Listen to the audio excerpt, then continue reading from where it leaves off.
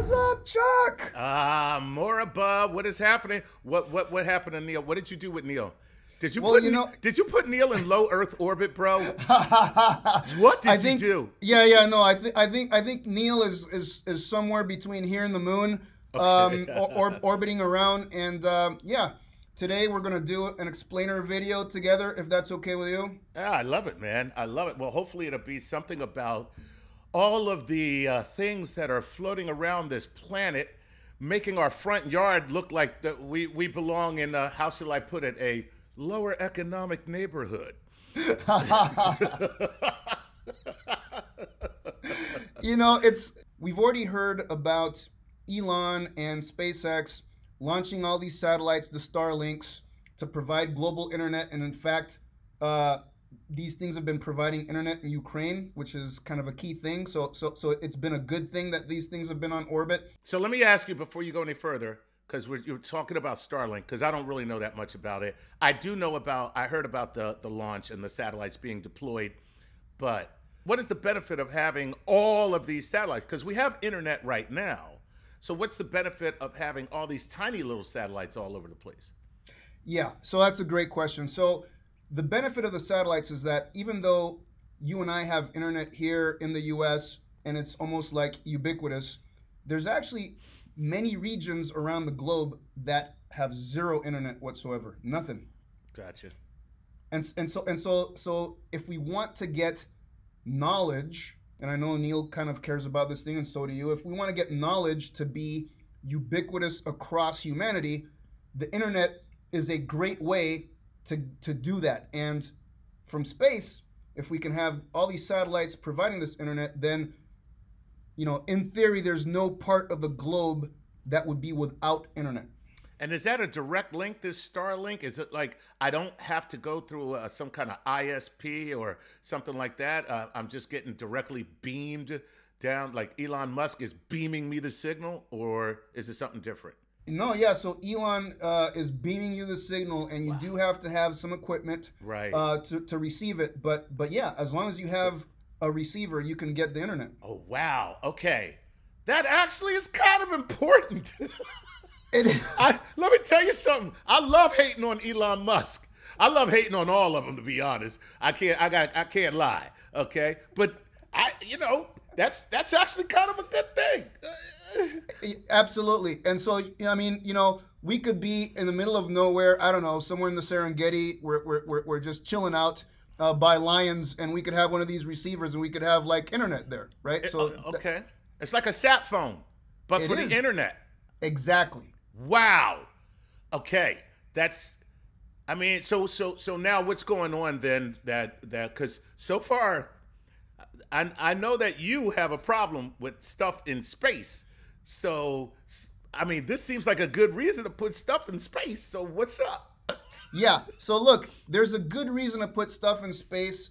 The thing that hasn't been so good is that people are just launching stuff without coordinating with other people. The traffic is increasing. We don't have traffic rules. So that's the part that's not so good, right? But so far it's been the Elon Musk show when it comes to the internet from space until now. Because now, turns out that Jeff Bezos from Amazon, he's going to have his own satellite system providing internet called Kuiper. Uh-oh. Okay, now I see what we're talking about here. So now we got another billionaire, let's measure how big our dinglings are, space race, okay? Pardon me, anybody who's listening. Look, I was about to say something much worse, but... Well, you know, when it comes to dinglings, yeah, certainly. It's like, now Jeff is going to jump into this, and, I mean, Elon proposed like 10,000 satellites, which is a whole shed load of satellites, right? Right. And now Jeff wants to put about 3,200 satellites in the same kind of orbital altitude as Elon, which means, okay, now you got Elon traffic, you got junk that's just kind of floating around, right? That's right. And now you're gonna layer on top of that. And now you got Bezos traffic, Bezos mess. And then, of course, Richard Branson will have to get involved. You know, I'm just waiting for it to hear that, right? Right. Yeah, because that's, I mean, honestly, they're the holy trinity of a-holism. Okay, like that's, you know, if there's a holy trinity of a-holes, it's those three guys and space. You know, however, I think it's a great thing that they actually did kind of spark a lot of interest in space with what they did. I just think it was kind of worthless. I don't know. Maybe, Well, I mean, look, certainly, again, you know, when I look at people across the world and lack of knowledge that some of them have, it's a good thing for everybody to be as knowledgeable and have as much information about stuff as possible, I think, because when you don't... Not to mention porn. Well, you know, you could go with that, right? So that is certainly information. I don't... Look, I want to be the last person That is certainly preventing... information. That's right. I don't want to be the last person like preventing people from getting access to these sorts of, you know, libido sort of data. But yeah, I mean, I think knowledge is definitely uneven across humanity, and the people that have more of it are trying to exert influence and power, dominance over the ones that don't. So I think that kind of leveling the playing field with information, I think that's a good thing, and you know, these satellites will help, you know, do that. Okay, well, you got me thinking now, Moriba. If you're going to do something that could possibly be detrimental, that you should also be doing something that offsets that detriment. Booyah! Yep. Like, if you're shooting crap into space, you should be giving us money so that we can pull crap out of space. That would make sense, right? Right. Yeah. So what is happening? Like, is there anything like that? Well, the answer is no, not so much. There should be, and what you said makes complete sense, but so far, it's mostly, okay, I can put some stuff up there, and there's this idea of this 25-year rule of, which isn't like law, it's just like a suggestion. Hey, by the way, after your stuff stops working, make sure that it's not there 25 years after the thing dies, which is a long time. So first of all, that is a long time, especially when we keep shooting crap up there. But more importantly, that's a great rule, but how? I mean, you can tell people to do whatever you want, but you got to have some way to make that happen.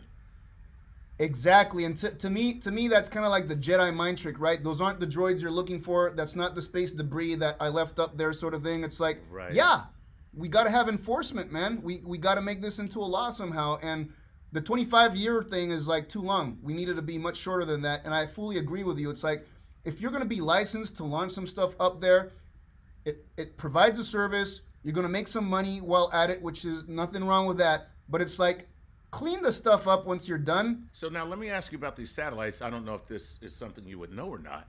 Are they maneuverable? I mean, can they get out of the way?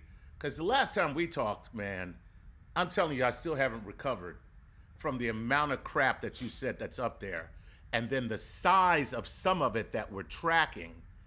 And I'm just thinking like, okay, what about like the nuts and bolts that might come off of stuff? That could be the disaster that starts the, you know, dominoes falling. So can these satellites get out of the way? Yeah, so, you know, Elon stuff, they have thrusters on them, so they can like move around all the time. And, you know, the Kuiper satellites from Amazon, they'll have thrusters as well, for sure. And I have to tell you, I know some of these people personally, colleagues dating back, you know, decades. I've spoken to them about this sort of stuff. The cool thing is they definitely seem on the up and up to be behaving in a way that's long-term sustainable and ecologically friendly when it comes to removing stuff. And so I know that the Kuiper people have plans of deorbiting much sooner and that sort of thing, man. So that's the good news. But yeah, they can move out of the way. The thing is, how well can you predict when things are going to crisscross each other? Do you know that you have to move out of the way? That's the thing that's tough. Right. So you need like a space traffic controller, not an air traffic controller because there's no air in space, but a space traffic controller. Also, here's my next question. Are these things small enough that if you just crashed them into the atmosphere, we don't have to worry about them? Yeah. So the thing is, you know, if you basically use some fuel to deorbit these things so that they kind of go steeply into the atmosphere and burn up, chances are they're not going to survive re-entry. They will burn up in the atmosphere. Yeah. That's cool. I mean, so it's still scary to think about 3,200 things being shot and deployed, and then what's Musk? How many is he doing? He wants 10,000. And 10,000. Of course, that makes sense because he's like, I'm Elon Musk. Like, You remember you were talking about dinglings, man. So yeah, you exactly. got right. By the way, you know Bezos has got to come up now.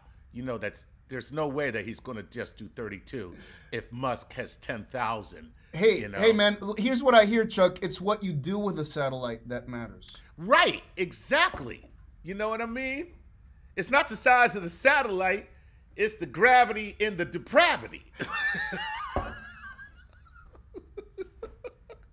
I don't know what that means or where it came from. You know, but it's Right. good. I like it. Exactly. Yeah. Oh man. So what is your prediction for this outcome? Because the stuff is going to go up there. What should me and all the people, what should we be worried about? I mean, or what should we do? Because this could really mess things up.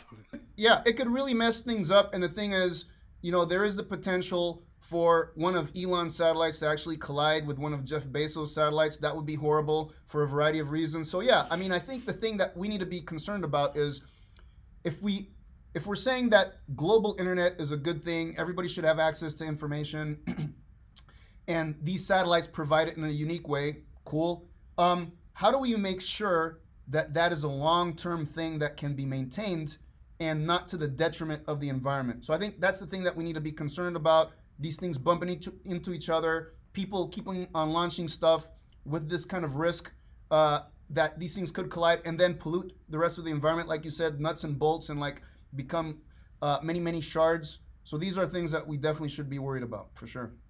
All right. Hey, man.